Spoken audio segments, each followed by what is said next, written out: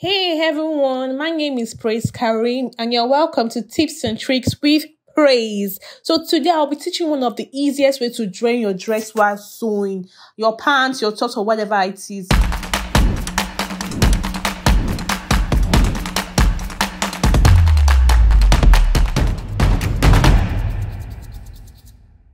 So what will be needed for these tutorials is our scissors, our chalk, our measurement tapes, and our pins. So this method is quite easy, very easy. I've been using this app for a very long time, and trust me, so as to measure your client properly, you won't have any issues. So you don't have to measure twice or whatever. So it's going to come out really perfect if you use this method. So what you're going to be doing, I've already joined my lining and my lace together, and you can see this is my main fabric and my lining together. So I'm just going to secure the bust point with pin. Just secure at any places you see. There's no really technique about that. Just secure it just so that it doesn't shift while you are walking or when you are joining. Just secure, just as I'm doing right now. Secure at different points. I'm securing at my under bust right now. I secured at the bust point, and that's it. So the lining won't wobble while you are working on the dress. So I finished securing it. Just turn out your cloth in or out. So I'm going to be turning out. So I already know my seam allowance. My seam allowance is 1.5, which is the seam allowance I use for almost all my dresses. So but you know what you left for your seam allowance. So just take it and fold your cloth into two. That's your front part of your front body is folded into two. You can take your client measurement and divide into 4 at this point, but like me, I know. Just now, place it now, push your cup out properly, and go ahead and put your measurements right on your dress.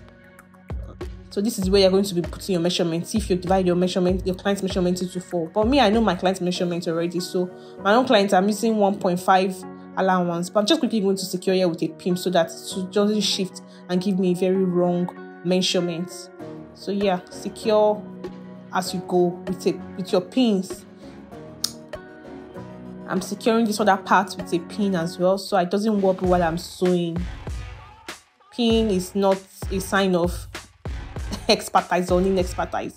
So now just make sure across your bust with your cup puffed out. Don't want a very flat look because imagine your client's boobs on it. So you know what people are used to, how to take measurements. You open your blouse into two and take from one into another. Now, this is a very easy and perfect measurement I'm going to be showing you. Perfect way of joining I'm going to be showing you that come out very accurate. Now, my client measurement is 1.5. I'm just going to mark it out. I'm still going to cover that armhole. You know, it's quite small right now. So I'm just going to do it at my waist. Forget about the under bust, guys. Just don't worry. It's going to blend in. You'll be shocked. So I'm just going to mark. You can use your ruler at this point to connect both lines at the waist and the bust, but I'm just going to use my chalk as the bado that I am now. So now go ahead to your sewing machine and put your machine on a looser stitch, number 5. If you're using the industrial machine, you can go ahead and put it on number 5. But if you're using a blackhead machine, you know how to do it to sew a very loose stitch. It's called a basting stitch, or what people call gathers. So just put it and go ahead and sew loosely. You can see, so just go ahead, sew a very loose stitch carefully. So just go ahead and sew at this point. Now, yes, don't back stitch, don't worry about it. You're still going to yank it off, so just cut your thread now at this point. And now you're going to go to your ironing table. Take out your pins first though, then go to your ironing table and you iron this out properly. Just this way, open it up and iron. It's going to give you the exact mark you're going to be attaching your back and front piece to. So let's go to our ironing board right at this point. So let's go, guys. Now we're on our ironing board. So I'm just going to place this on my board and open the seam. Take a good steam iron. Oops, my iron is so dirty. But anyways, take a good steam iron and iron how that allowance you sewed properly. Very good steam. Emphasis on good steam, and a moderate heat so it wouldn't burn your lace. Some lace are very thin, so just iron properly. Use your steam generously and iron. So you can turn out at this point to repeat the same process at the front of the lace. If you have watched to this extent and you're yet to subscribe, guys, I don't know what you're doing. Please subscribe, turn on your notification bell, like, and leave a comment on the comment section on every video I drop. So guys, now take your seam ripper and loosen the allowance. That's the loose stitch you have, so loose it carefully.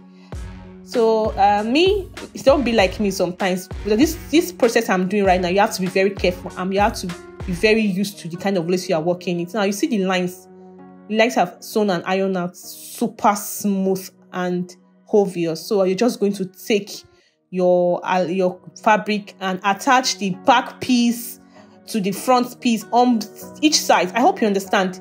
Just go ahead, attach you can, at this point you can start lining to lining or lace to lace. You have all the lines you need. You don't have to worry about the allowance. So go to your ironing board and attach. You see the lines, super sharp lines. Attach your back piece to your front piece. Do it at both sides. So now you can see. Let me bring it and show you properly.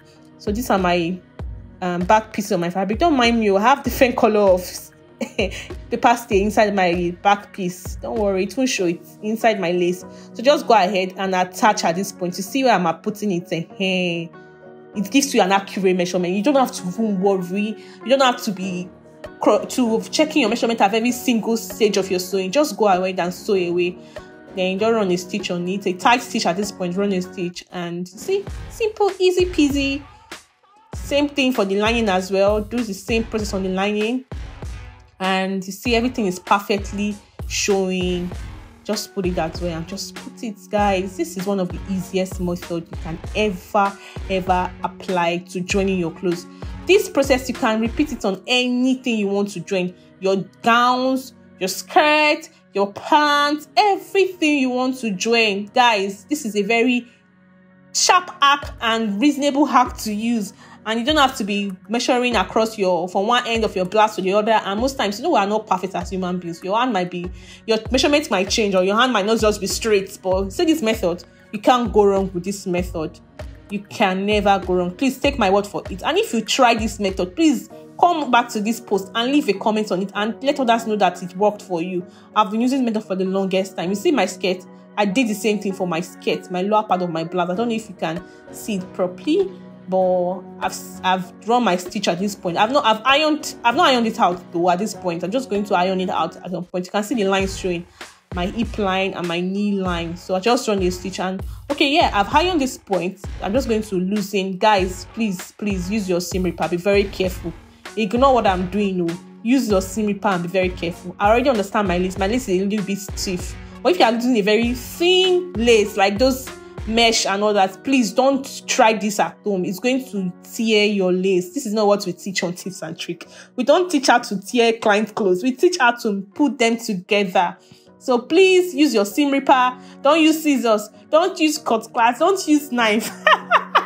Just use your seam ripper. At this point, there's no big girl in this one. There's no expert. I'm not going to use my seam ripper. With all level of humility and use carefully. I cannot go and buy lace I did not work for. So guys, just go ahead and loose carefully with seam ripper at this point. Be careful not to tear your lace. Seam ripper took up a really sharp. So yeah, there you go. I'm just going to attach it to the front part of my lace to the back piece with following the lines I've already ironed that. And you see, guys, simple, easy peasy. So join me in the next tips and trick and watch out for my next tutorial.